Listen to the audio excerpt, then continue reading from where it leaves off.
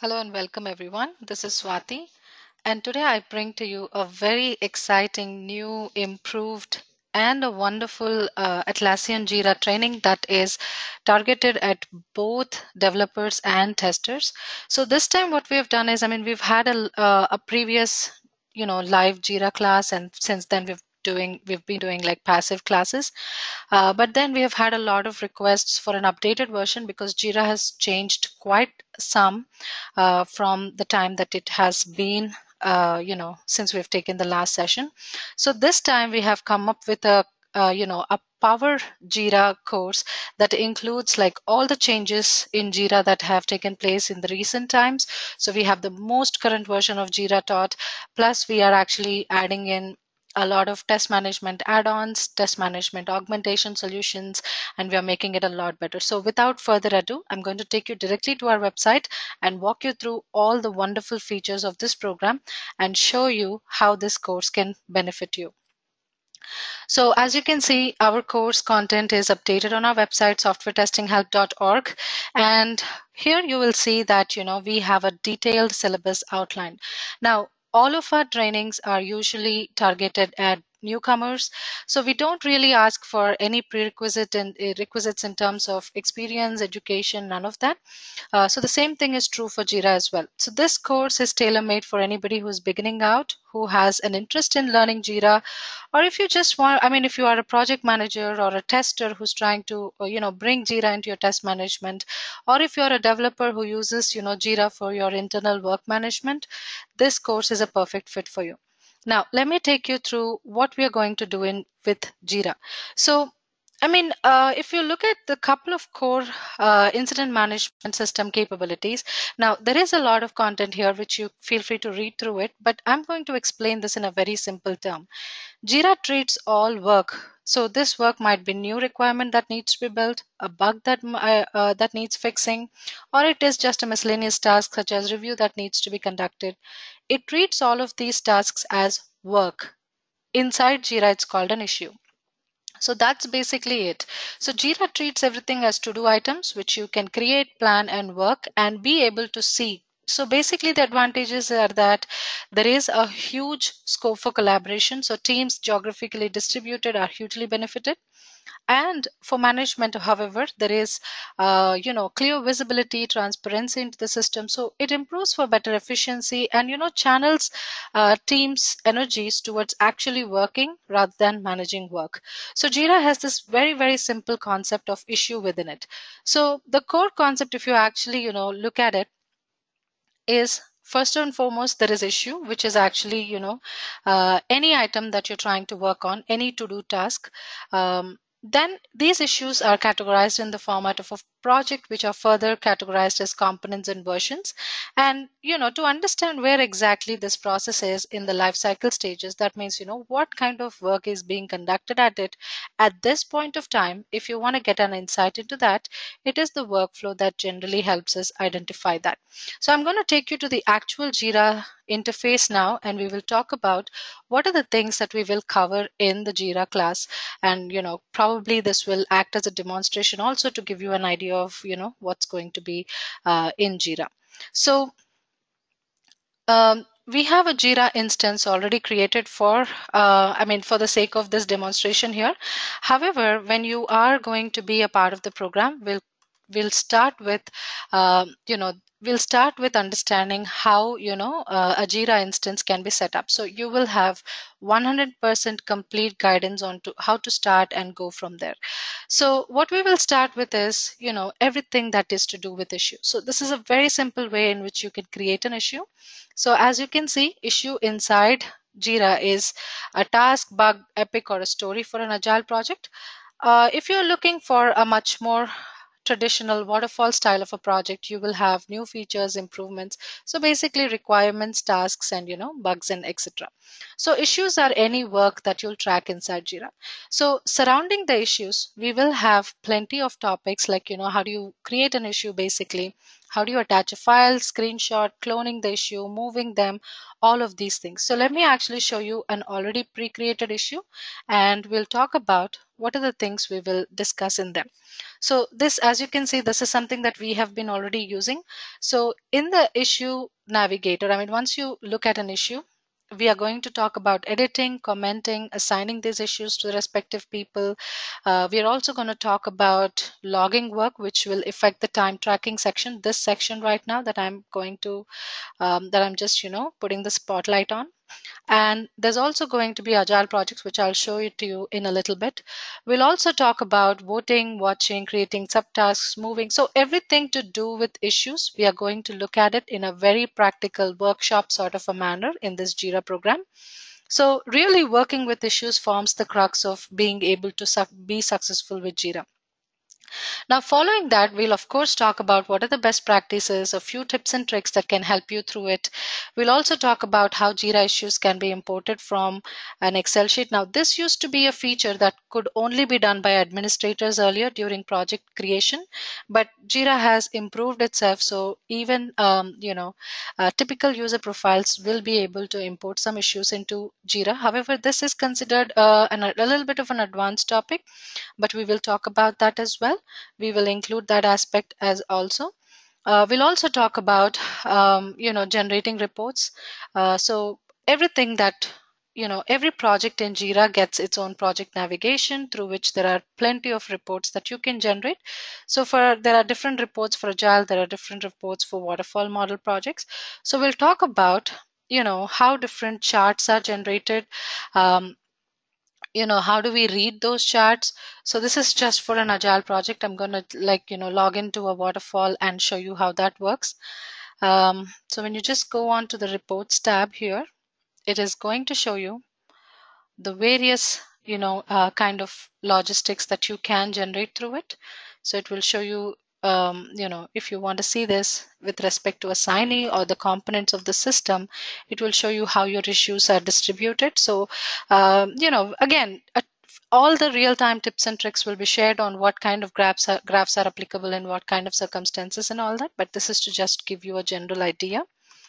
Next, we are going to move into Agile and Kanban method projects. So right now I have the Agile setup. So let me actually show you what we're going to talk about. So in the Agile projects, we all know how things work. We all have a backlog. Now, one little digression that I want to take here is how I said earlier about how our courses are meant for both beginners and experts. So that's why before we go into how to manage Agile projects, this course includes a quick recap of what agile methodology is and how is JIRA applicable to the agile methodology. So we are also going to lay out certain ground rules before we get into much more detailed things. So we'll talk about how to create a project backlog. So basically, all of your issues in JIRA are just, all of your, user stories in JIRA are basically your, issues of the type story. Now, with these, we'll talk about how we can add them to a sprint backlog, how we can start a how we can start a sprint, how we can continue a sprint, and create various scrum boards so we can get to see the exact progress of what is going on JIRA at this point of time. Okay, so this is a Scrum board that shows the progress of what is going on and in what order, and all of those things about it. Now, if I have to show you, I mean, to really understand the value of a Scrum board, we'll have to look at a physical, an equivalent of how a Scrum board might get created, without JIRA. So this is, so as you're seeing here, this is a real-time Scrum board that, was used in one of my projects. So as you can see this, the physical scrum board and the virtual scrum board that we're creating are simple enough, but the advantages of a virtual scrum board, as as are apparent, is that globally distributed teams can work very easily. Any changes can be applied real time. No additional effort is going to take. So all of these advantages make it a wonderful tool that, make JIRA a wonderful tool that is much more fitting to do modern project management than to go with, the traditional methods. So we'll also, in the similar lines, we'll look at how to create Kanban tools. Now, I'll also show you how project administration works. Now, typically, project administration is not really something that we would do on a day-to-day basis. However, since cloud systems are so much more predominant, it's a good idea if you are able to do a little bit of a configuration on your Jira instance. For example, how do you create a project? How do you set a particular workflow to a project? What is a project key, and how does it get impacted? So we're going to look at all of those things in a, again, I wouldn't go into like higher level of detail here, but it would be good enough for you to get started and um, gain expertise if that happens to be your area of interest. But I would love to show you all and walk you through all of those other aspects of administration as well. Now, what this particular course, as I said, it's improved. It has a lot more in scope. Since we are a testing group, software testing help is, as the name indicates, we are more into testing, and we are more into how we can involve and improve testers, and how they work. So basically what we've done is, now Jira by itself does not handle tests. It is something that handles issues as to do items. Like it doesn't differentiate between how it treats an issue of the type bug, how it treats an issue of the type new feature, so on and so forth. But tests are different, isn't it? Tests don't actually go through a workflow, but they have a particular status at a given point of time. So tests are an asset, or a project asset, that behave quite differently, in comparison to the other issue types within Jira. So that is why, to extend Jira into the market, into the test management market, there are a lot of additional add-ons that are available for Jira. So I'm just going to take you through them really quickly. So there are many add-ons, and I'll show you how many results it will return here. So plenty of results. So there is Zephyr, there's TestRail, there's PractiTest, there's QTest. So there's plenty of add-ons that are available, plenty of choices available when you want Jira to work for test management. So all of these solutions can be categorized into two. One is the augmentation solutions, which is like Zephyr. And what Zephyr does is it adds another issue type called test, and you'll be able to manage that through Jira. And then there are teams that already use test management solutions as such as TestRail, QTest, and all that. So they can simply add a plugin that will help these two tools interact together. So since it is practically not possible to talk about all the tools, I have chosen one tool each per category. So the Zephyr is something that is a very famous augmentation choice. So we're going to talk about how do you install it and configure it, create the issues of the type test, how do we link them, so how do we establish traceability, how do you manage test cycles, how do you run your tests, report your tests, how do you generate your test reports. All of that will be covered in this class. Similar things will be covered for a plugin solution as well. And however, when obviously, as it's always the case, whenever there are two solutions, it's a good idea to compare and contrast and get an idea of how things work in comparison to one another. So we'll do that too as a part of this program.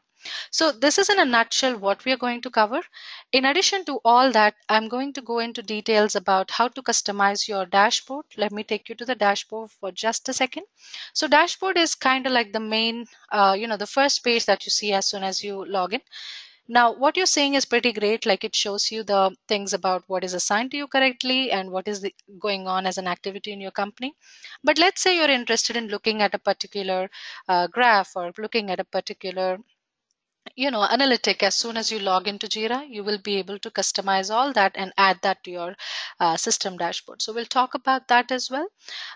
In addition to that, there is something called JQL. JQL is to actually query inside Jira and be able to find the two, whatever it is that you're looking for. So let me go back to the issue navigator and show you how that works. Okay. So you go to search, you can actually search, and you'll be able to save a filter so that the next time you want to search for it, you'll be able to apply the exact same filters. So basically, the filter options that I'm talking about is what is called as the advanced search option. So there is multiple ways you can filter. If you want, you can add a new filter. and you will be able to use JQL, which is a Java JIRA query language, in order to find the issues that you're looking for. So I'm going to look into, and I'm going to actually show you all of that, walk you through all that,